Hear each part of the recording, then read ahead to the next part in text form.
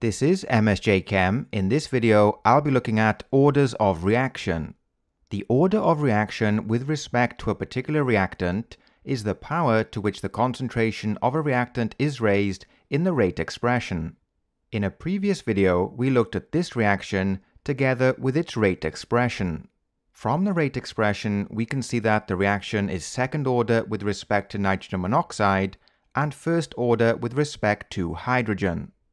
It's important to note that orders of reaction can only be determined experimentally. They cannot be determined from the balanced equation for the reaction. So next we look at some examples.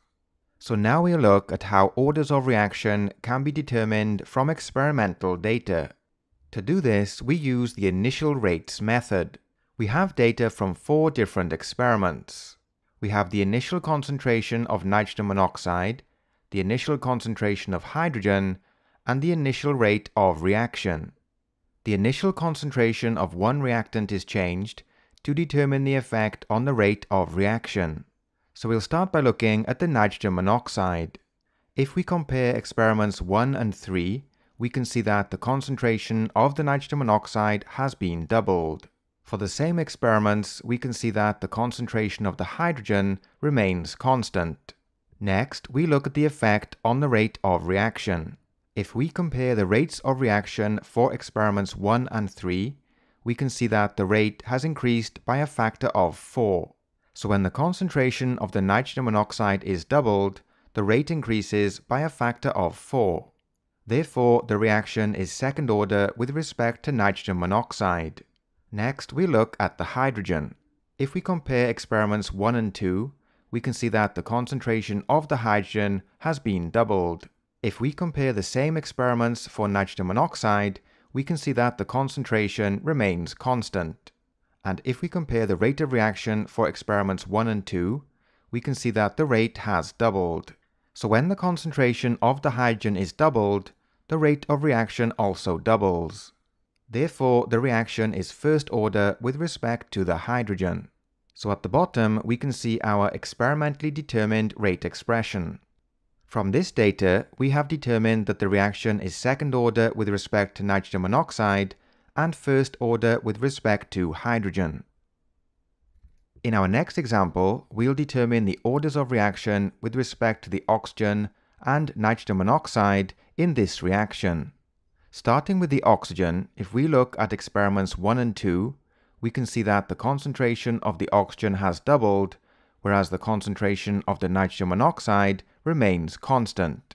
If we look at the initial rate of reaction, we can see it has doubled. So when the concentration of the oxygen is doubled, the rate also doubles.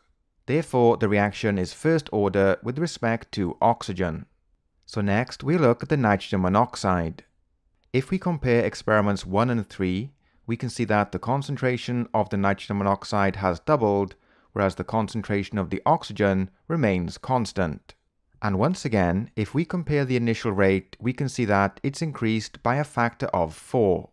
So when the concentration of the nitrogen monoxide is doubled, the rate increases by a factor of 4. Therefore, the reaction is second order with respect to nitrogen monoxide. And here we can see our experimentally determined rate expression. From this data, we have determined that the reaction is first order with respect to oxygen and second order with respect to nitrogen monoxide. In our final example, we'll determine the orders of reaction with respect to the nitrogen dioxide and the carbon monoxide in this reaction. So starting with the nitrogen dioxide, if we compare experiments 1 and 2, we can see that the concentration has been increased by a factor of 4. For the same 2 experiments, the concentration of the carbon monoxide has remained constant. If we compare the initial rate of reaction, we can see that it's increased by a factor of 16. So when the concentration of the nitrogen dioxide increases by a factor of 4, the rate increases by a factor of 16.